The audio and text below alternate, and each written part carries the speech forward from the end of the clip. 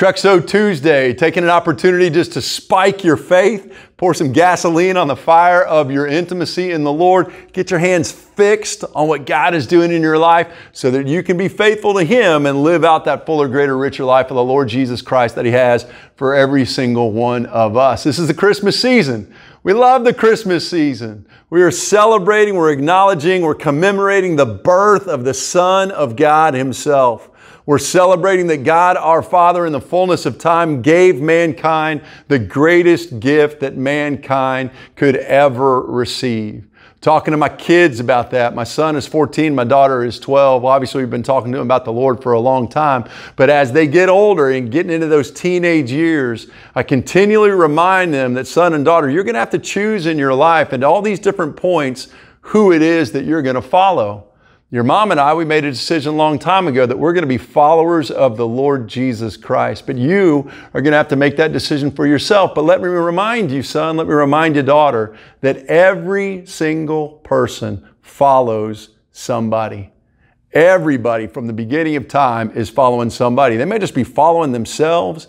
They may be following a scientific theory that a whole bunch of people have come up with. They may be following a pop culture icon. They may be following a cultural trend. They may be following mom and dad or mom or dad. They may be following some other religious teacher, but son, daughter, everybody follows somebody. It's just a matter of who you choose to follow.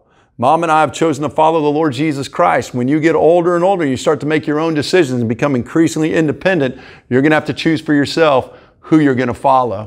The Lord Jesus Christ knew and expected and came to give us leadership so that we would follow Him. He was looking for people who would follow Him. Listen to what He says in Luke chapter 9 and verse 23. The scripture says, "And Jesus was saying to a whole bunch of people who were around Him, if anyone wishes to come after me, if anyone wants to follow me, he must deny himself, take up his cross daily, and follow me."